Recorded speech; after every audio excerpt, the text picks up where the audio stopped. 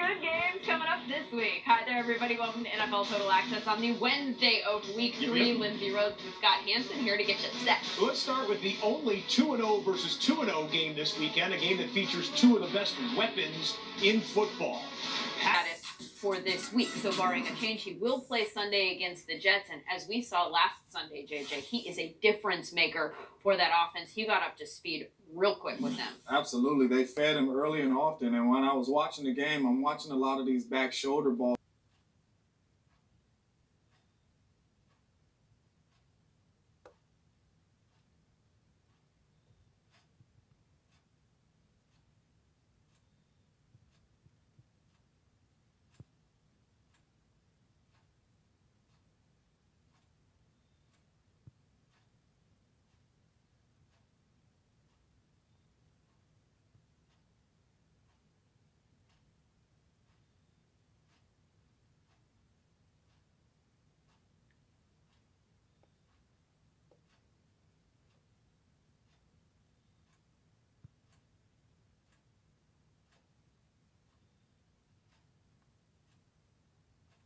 Barring a change, he will play Sunday against the Jets. And as we saw last Sunday, JJ, he is a difference maker for that offense. He got up to speed real quick with them. Absolutely. They fed him early and often. And when I was watching the game, I'm watching a lot of these back shoulder balls.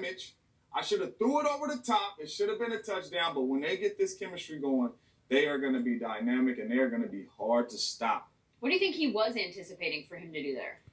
Who? Tom, when he wasn't anticipating that AB was going to do the thing that he did.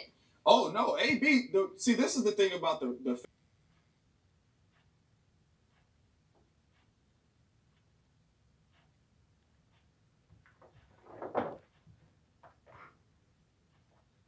they're going to be dynamic and they're going to be hard to stop. What do you think he was anticipating for him to do there? Who? Tom, when he wasn't anticipating that AB was going to do the thing that he did. Oh, no. AB, see, this is the thing about the fade route. You're taught to win over the top at all costs.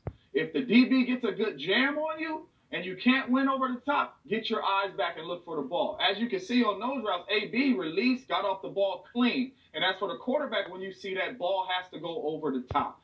So he did not get redirect, so there's no need for me to look back shoulder because I'm beating him over the top, throw it over the top. But he's never really had a guy like AB with the quickness and the speed like that to always win over the top.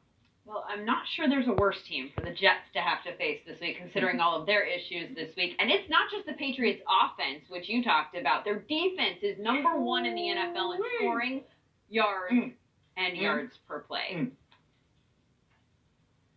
And it's not just the Patriots' offense, which you talked about. Their defense is number one in the NFL in scoring, yards, and yards per play.